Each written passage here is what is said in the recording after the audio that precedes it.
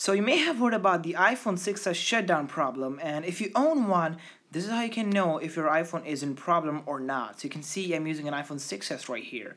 So to kick things off, jump over to settings, go to general, and go to about. Inside about, go to the serial number thing and select for serial number and then copy it. Once you have done copying, just go to Safari and launch this Apple website page. Now the link will be down below, so just pick it from there. So once you go there, just select your country. So you have the option to select your country and click here. So I'm from India, I'll just select India. I'll just scroll down and click on India.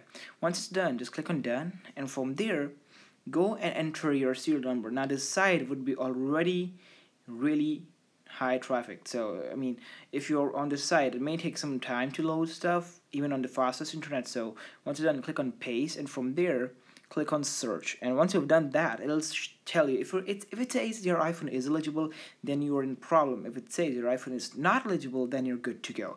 But what if it says it is?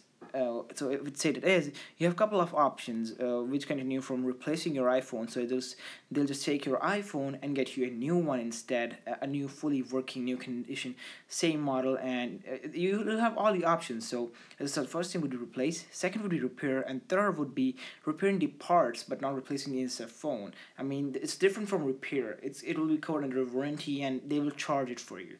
But Apple say it's free, so you can just go to the website and see if your iPhone is eligible.